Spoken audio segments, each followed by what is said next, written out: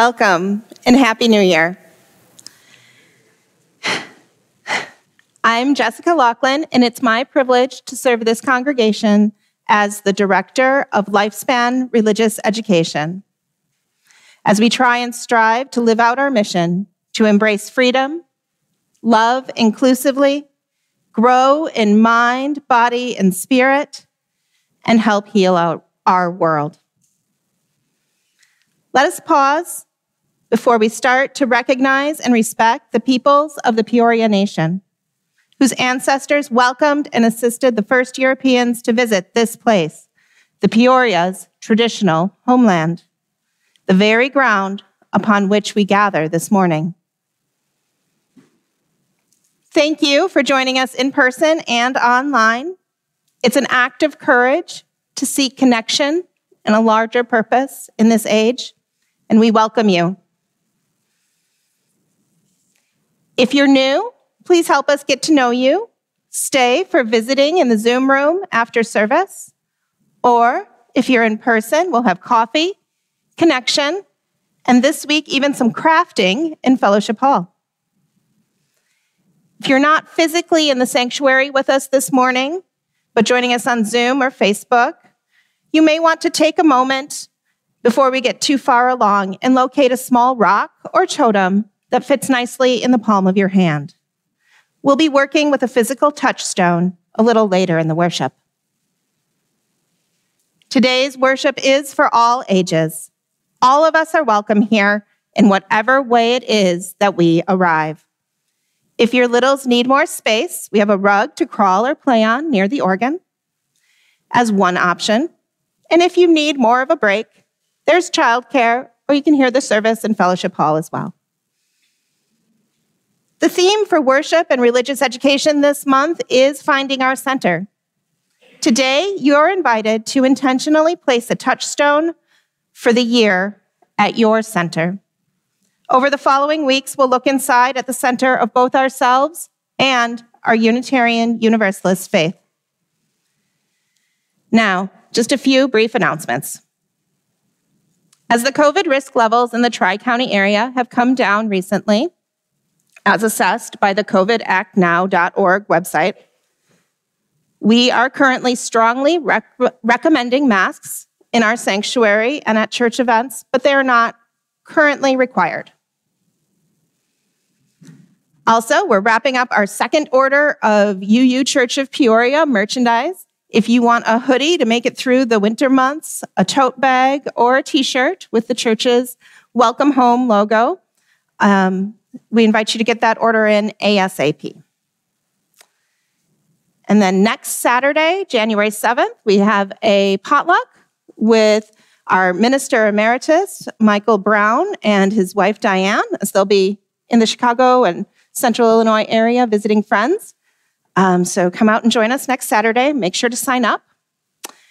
Finally, there's just about 5 spots left for our MLK luncheon that the church has 2 tables reserved. So if you'd like to join us, reserve your spot now, $60 a seat. And now is a great time to go ahead and turn your devices to worship mode. That would be to silent or buzzy, as you prefer. This time, I'd like to invite up Reverend Marcus Foliano to assist me with this next part. Marcus is currently serving as the project manager at the office of the president of the UUA, and they have recently returned to Peoria from Chicago. We are blessed to have them in attendance and helping with worship today. Thank you, Marcus. All right. If everybody could please rise in body or spirit as you're able, and prepare to join us in singing hymn 389. We'll be doing the song as a round this morning, which is always fun. We'll see what develops. Edith will play through on the organ while we listen one time.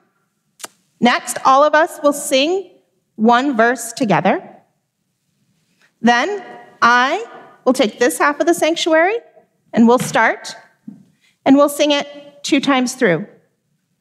Marcus will take that half of the sanctuary, and you'll join in after the first line, and also sing 2 times through. Edith will play one more time to close us out. And we'll see what we create together.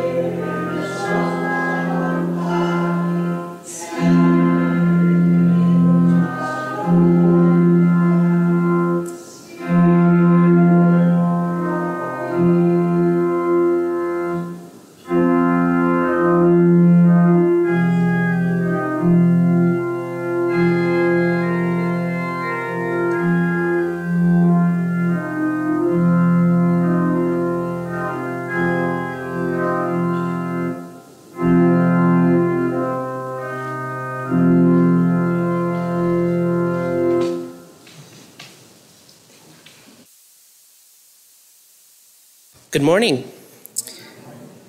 Our opening reading today is In This New Year by Aaron Stockwell. In this new year, let us be amazed. Let us search for new life and hope in our midst. Let us nurture creativity in every form. Let us be reminded that new insights of the universe are always being made. In this new year, let us be amazed. I'd like to invite the Smetsrud family up to light the chalice.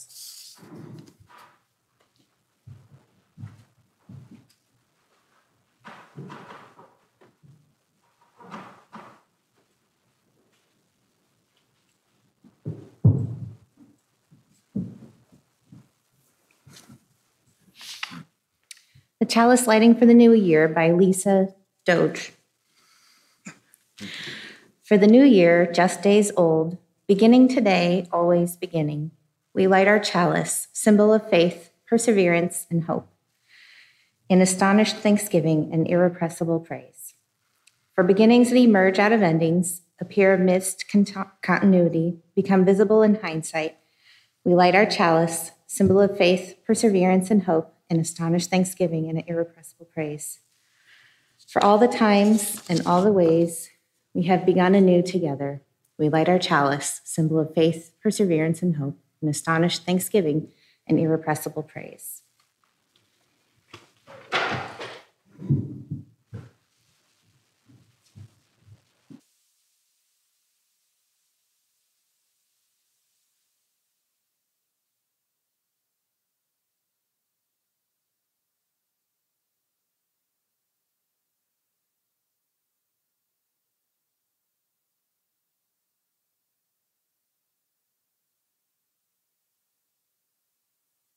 Family.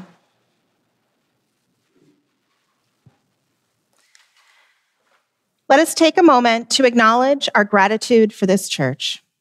One of the ways that we express this gratitude is through our offering. With our gifts freely given, may we say yes to the values of our faith. May our offering help us practice Unitarian Universalism within and beyond this congregation. It is our practice to give away some of our gifts to help each other and others outside of our walls. We share half of the non-pledge offering with another group each month. And our first recipient in 2023 is Lula NFP. Lula, L-U-L-A, is a Peoria outreach team that provides food, temporary shelter, clothing, sleeping bags, blankets, bus passes, and other items crucial for survival of people living outside, on the streets, or in tent encampments. All have experienced significant trauma in their lives, and most suffer with some form of mental illness. Lula also provides assistance in navigating available resources, such as housing and medical care. They receive no government funding and rely solely on donations. They are a 501c3 charitable organization. So as you add your offering to the plate, please indicate if your offering is part of your pledge. Otherwise, it will be counted in the loose offering, and half will go to Lula. The ushers will pass along the plates during the music for meditation. After the plates have gone by and I light the first candles, all are welcome to come and light candles of care. These candles we light because we all have joys and sorrows, names and milestones in our heart, within the embrace of the whole church. Will the ushers please come forward?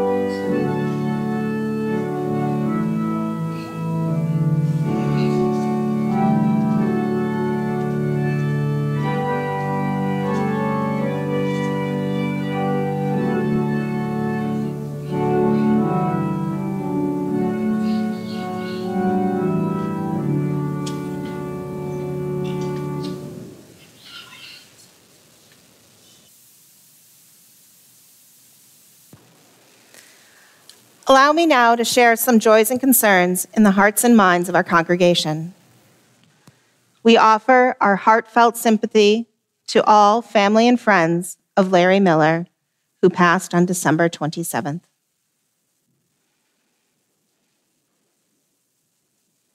We offer our concern and support to Pat Cofield and his family as Pat's sister Mary Ann enters hospice care. And we send good wishes to Carol Lowe as she settles into her new apartment at Lutheran Hillside Village. And finally, let us savor the great joy of the winter holiday season that we're in the midst of and the celebration of the new year that's before us.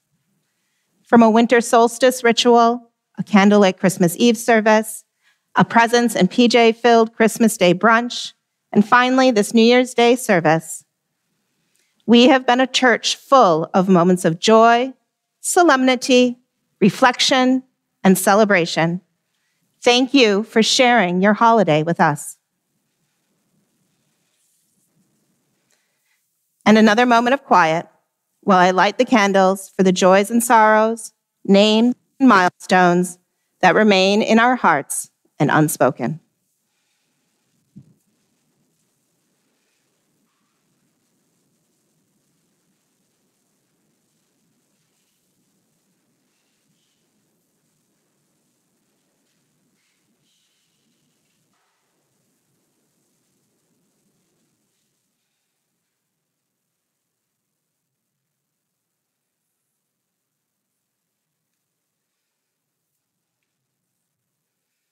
Blessed be. Please rise in body or spirit as you're able and join us in singing hymn number 123, Spirit of Life by Carolyn McDade.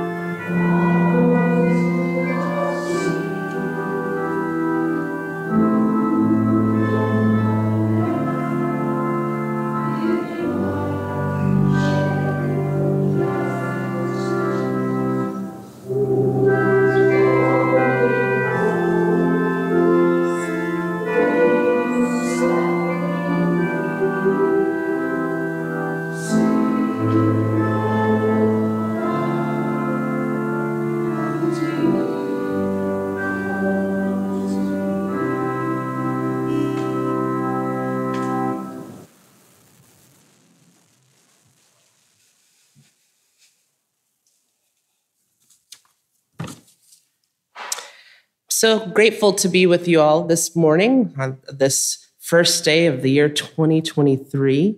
As was mentioned earlier, I'm the Reverend Marcus Foliano. I serve as the project manager to the Office of the President of the Unitarian Universalist Association. In this new year, we are beginning 6 months of transition within the Office of the President as the UUA will elect a new president at the General Assembly this year. So I'm grateful to be able today to share the words of our current president, the Reverend Susan Dr. Frederick Gray, on this morning. Inviting the New Year by Reverend Susan Frederick Gray. This winter, I have been thinking a lot about the idea of New Year, the image of 1 year dying and another born, of Father Time dancing upon the old year, of the Roman god Janus with two faces, the god of transitions, thresholds, and looking both to the past and to the future. This threshold marks, as it is by our calendar, is an opportunity for reflection and intention. A reminder, if you will, to reset and recalibrate ourselves as we begin a new year. Our most familiar and common celebrations of the new year are rituals of revelry and forgetfulness that often turn into gluttony and waste. And yet, what is most needed in this time of transition, of threshold moments, is reflection and mindfulness. Indeed, there are many ways to forget, but a path of spiritual growth, of maturity and wisdom, is one rooted in reflection and intention. The New Year threshold invites us to look back, to acknowledge the joys and the heartbreak, the unfinished work, the grief, the successes, and new gifts we have received and known this past year. And it invites us to claim our intentions and our hope for the new year, to recommit ourselves to the works that feed us, and to live and to the lives we hope for, to the commitment that needs our attention, and plant the intention seeds we hope to see grow in our lives and our world. UU minister Scott Prinster writes, we wander amid the rubble of a world that is always crumbling and rebuilding, carrying hearts that are consistently breaking and renewing. And so we gather to renew our hope and strength for the works that await us. We gather to be attentive, to meet our lives with wakefulness of heart and spirit, open to the brokenness, the suffering, and open to the unconditional presence of hope and love that keep our hearts renewing, plant the seeds for rebuilding.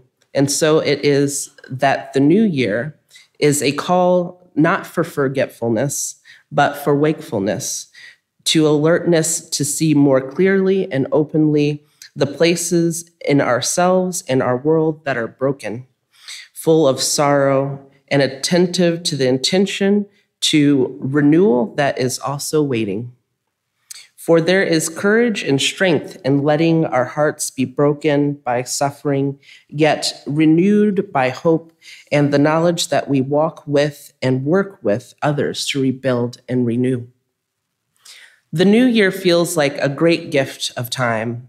The expanse of the year opens before us, but in reality, the true gift is each moment. The time we give, the gifts we hold, is not in the future, just as it's not in the past. It's the present.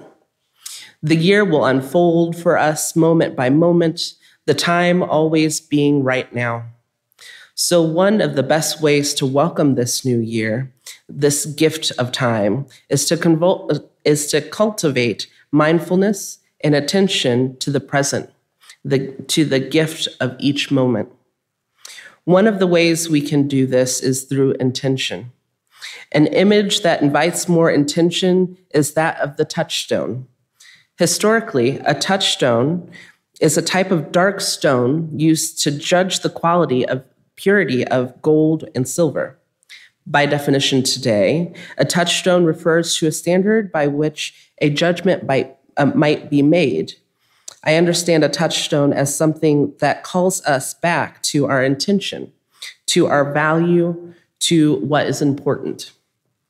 Coming to services weekly with time becomes a touchstone in our lives, a way of recalibrating, of reminding what we value most, of being renewed to the threshold of the new week, a place to tend our souls. A regular practice of mindfulness can be a touchstone, putting us in touch with the joy and love that is a million times greater than the surface of our daily living, that we might share and be led by this love and joy more fully. A touchstone can be a practice or a quality that you wish to cultivate and carry with you more intentionally in your daily life. There just so happens to be a story about touchstones. This story begins in a book. I invite Jordan Thomas up to read The Touchstone, a short story included in 100 wisdom stories from Around the World by Margaret Shift.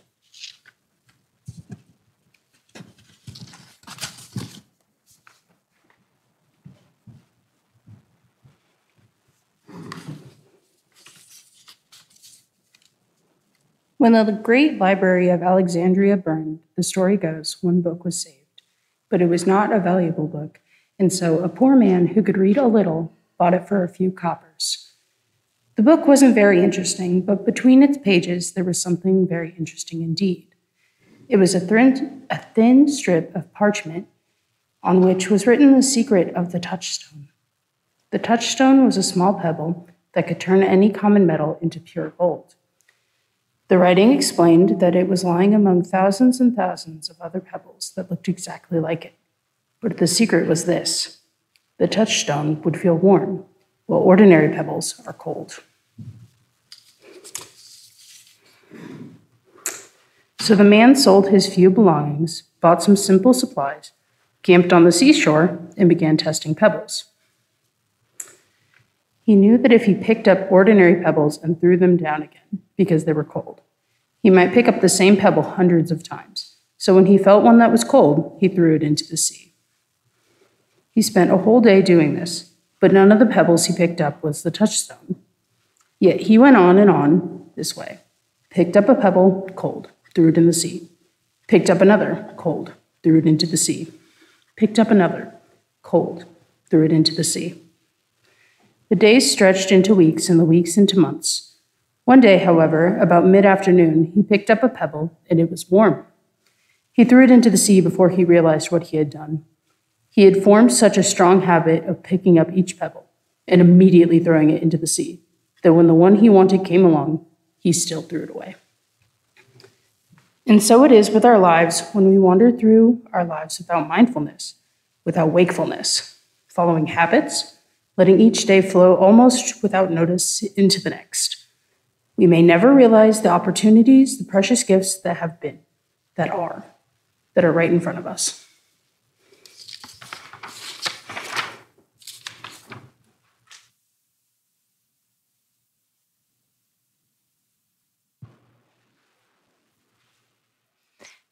Thank you for that telling, Jordan.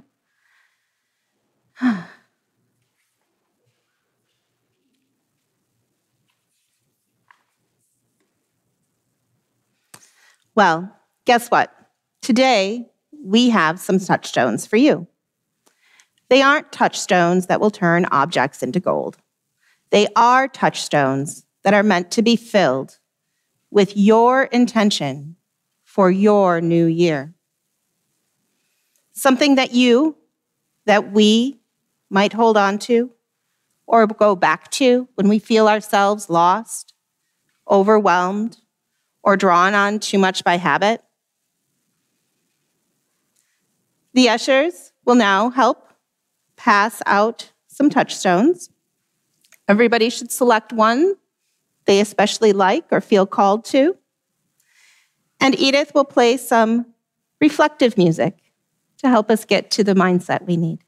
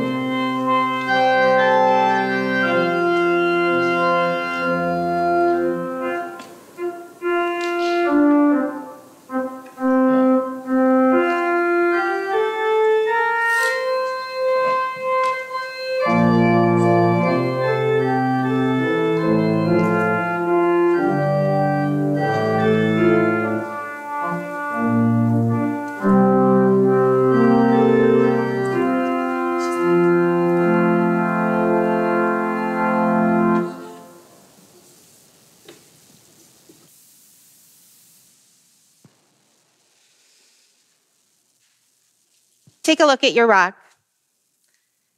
It's yours. You selected it. They were each different, and this one ended up with you.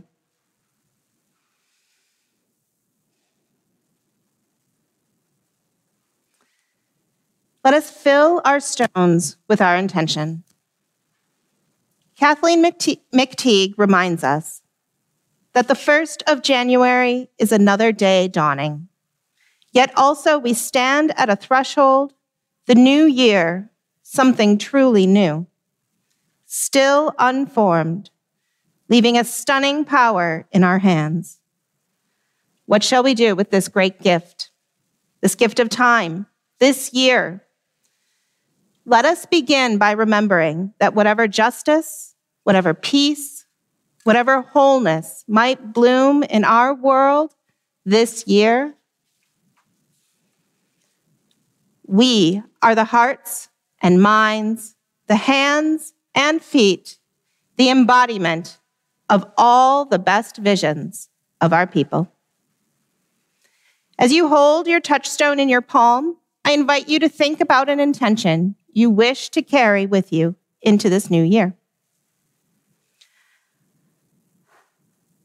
A touchstone might be breathe, to remind us to take a breath when we feel overwhelmed, when we get moving too quickly, whether physically or in thought, to be attentive to our surroundings, to our loved ones, to call ourselves out to the present moment. Maybe our touchstone is hope. We wander in a world that is constantly crumbling. It is easy to become discouraged. In these moments, our touchstone may remind us that life is never without hope, that people, just as human as we are, have faced terrible obstacles and found ways to build roads of hope and compassion. May your touchstone remind you to rekindle the light of hope and carry its strength through the year.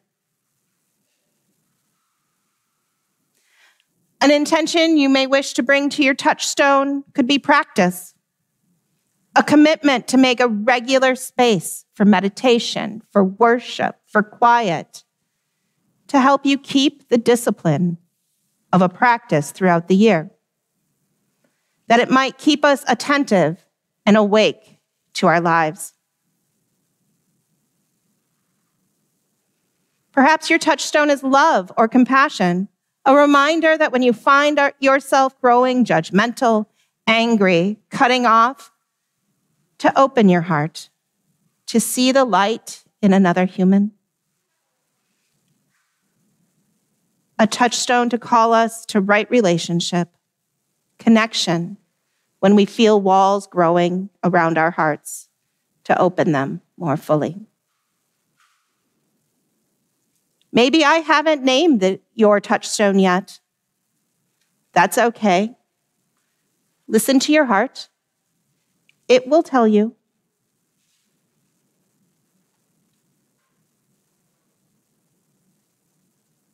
What is the intention you wish to carry into this new year?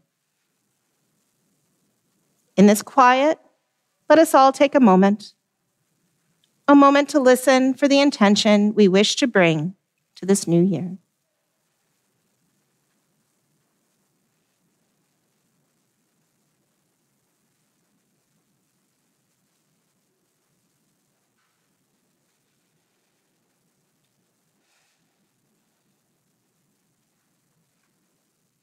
Now, let us place symbolically these stones, that intention, that they might serve us as a reminder, calling us back to our intention. If you wish, you may speak aloud, practice, love, or silently. Place your rock in the palm of your hand. Maybe you're called to warm it between your palms. Share the heat of your body with your touchstone. Maybe you want to hold it against your heart space. Maybe you simply want to hold it in your hand. This touchstone is yours to hold throughout your year. You can return to it whenever you need a reminder of your intention. Sometimes I carry one in my pocket so I can reach my fingers around it when I need it. Sometimes I set it on a small altar at home, a place that I know I'll see and be reminded of daily. Your touchstone could be your private practice that you keep to yourself. It could be one that you share out loud and check in about your intentions over the year. Feel free to leave your rock as it appears right now, or embellish it as is meaningful to you. We will have some paint pens in Fellowship Hall if you wish to scribe your intention on it or add some adornment.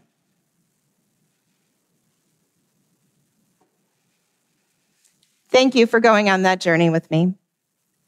Now please rise in body or spirit as you're able and join me in singing hymn number 100 in the gray hymnal. I've got peace like a river.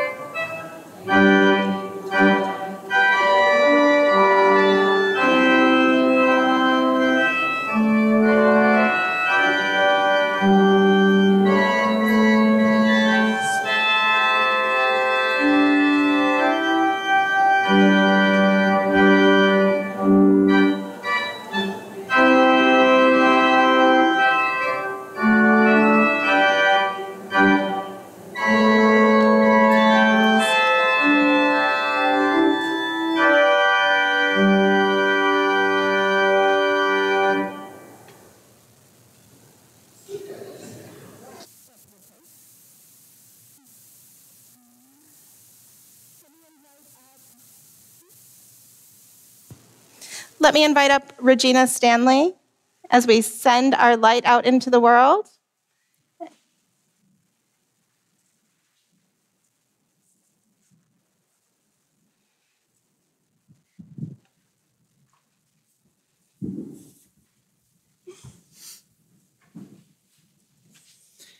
We are the Unitarian Universalists. This is the church of the open mind. This is the church of the loving heart. This is the church of the helping hands. This is our church.